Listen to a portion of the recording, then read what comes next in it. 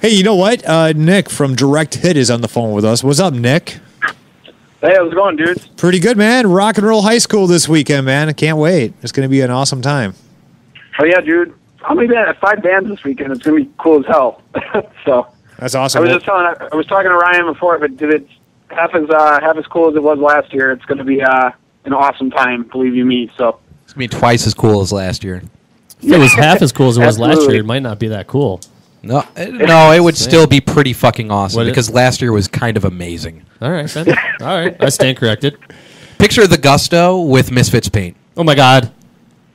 That's all I got. Dreadlocks, Misfits paint. Burn, baby, burn. That's all I got to say about that. Hey, Nick, you guys just broke some news. Direct Hit is going to Europe in May. Talk about that, man. What's that going to be like? Oh, dude, I've never been out of the country before, really. I've been to Cancun once before in my life, and I did like this school trip thing with, or when we went down to Brazil a couple weeks ago. But this is really the first time that I'm going to be unleashed outside of the country. So, dude, we're super psyched for it. We're going. We're spending 10 days up in the UK, and we're spending another couple weeks in mainland Europe. Just kind of driving around. There's another band from Belgium that's coming with us, and man, it probably doesn't sound like I'm really psyched over the phone right now, but man, to say that I'm excited is sort of a gross understatement. So, something that we've all wanted to do for a really long time, and to be able to finally do it, I guess it's just pumping me out of my mind. That shit, so that is awesome. I'm psyched for it. Seriously, fucking cool. Yeah, definitely. And I mean, it's weird because we've been releasing our stuff on the internet for free for the last few years, and I mean, before it was really strange. Like getting a European tour was sort of like this sort of big deal, and now it's like we go around and we tell people we're going over to Europe, and like, oh yeah, dude, I've done that like 6 times already. It's pretty cool. It's like a good time. So, but it's cool. I mean, there's been people that have been emailing us and saying how psyched they are to see us once we're over there, and I don't know. There's not much else I can say about it. I've never been there before, so I don't really know what to expect. Well, what kind of spurred that? Was that purely from internet response, or was that something that has been kind of like a band push? Well, I mean, it was kind of both. Like we had a bunch of people that had downloaded our stuff from over in Europe that kept saying to come over and tour. And I'd always send them a note back and be like, no, man, we've got no clue how to do that. We can't drive over there. We don't know how many people are over there. And like, I didn't want to just kind of climb on a plane and then get stranded in a foreign country where no one spoke English. So, but one day there was this one kid who sent us a note and was like, yeah, I know this guy.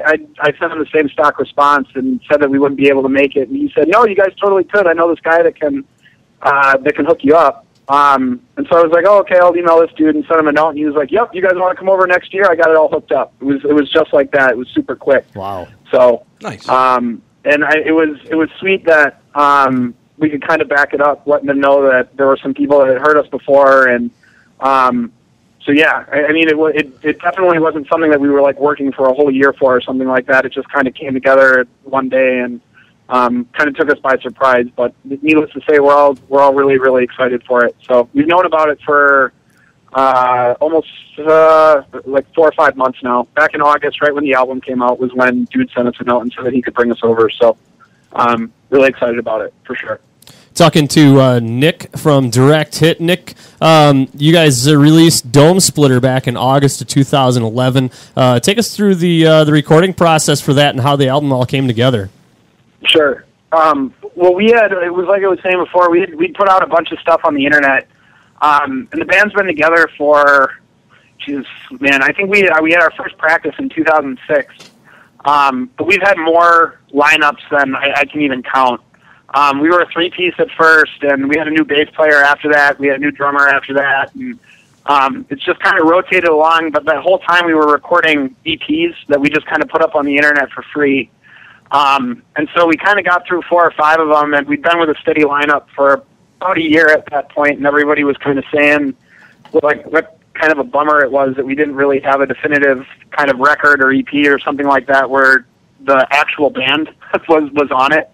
And so what we did is we kind of went through and we sent all this stuff out to all of our friends in our mailing list and said, like, we don't really know what songs we want to do, but why don't you guys tell us what your favorites are, and we'll record an album out of whatever songs you like and whatever you guys want to hear.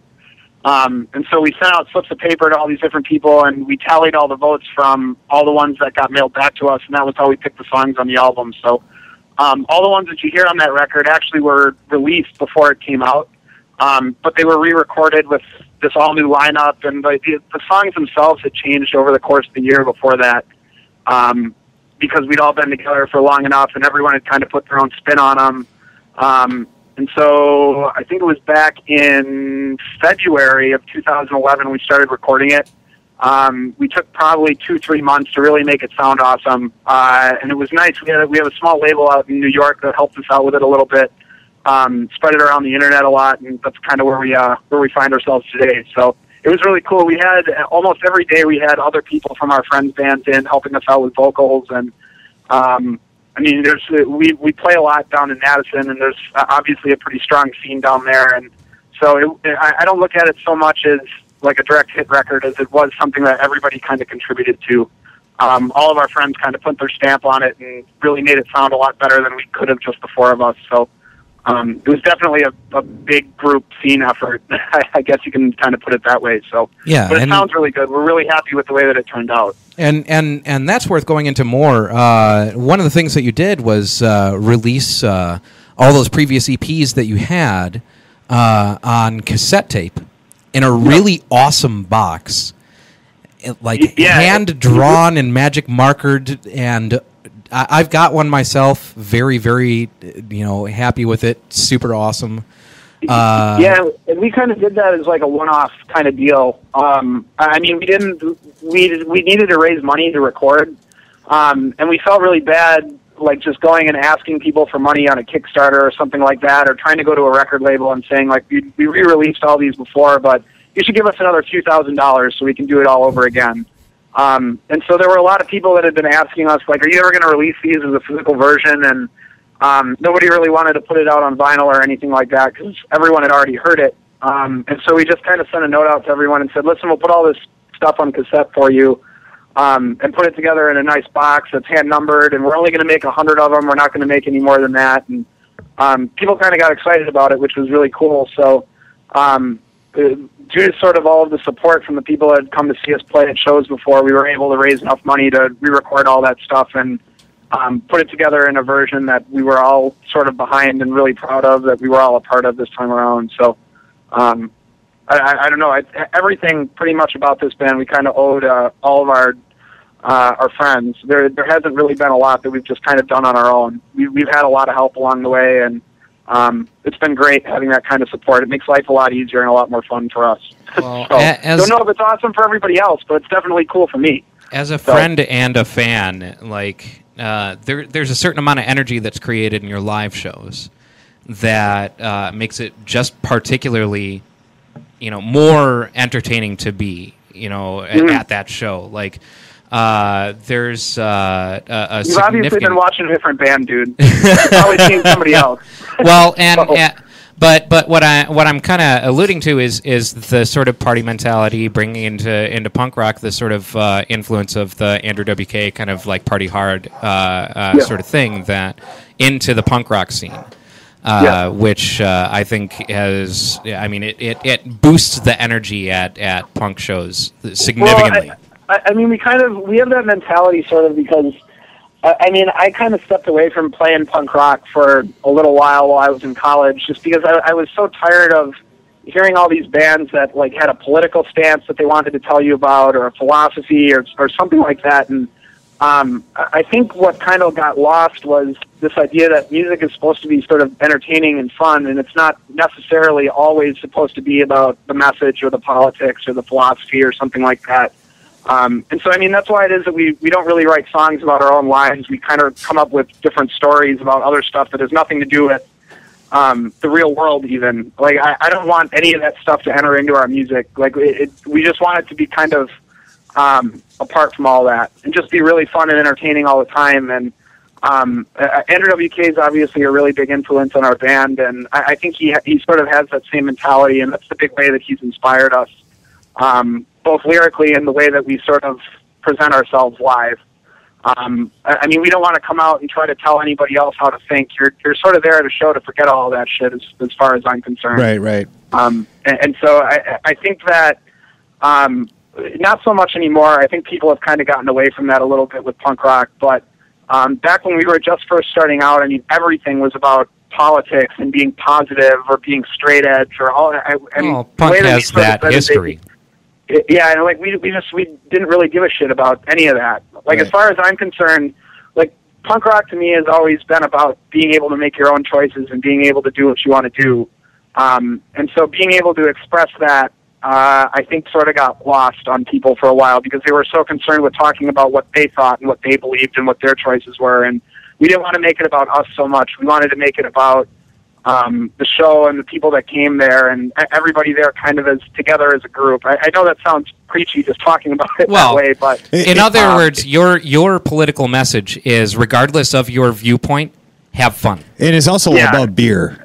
Yeah. Drinking lots of beer. And there's a lot of, well, I guess not necessarily a lot of, but there's your own personal kind of nerdery shines through a little bit in some of the songs.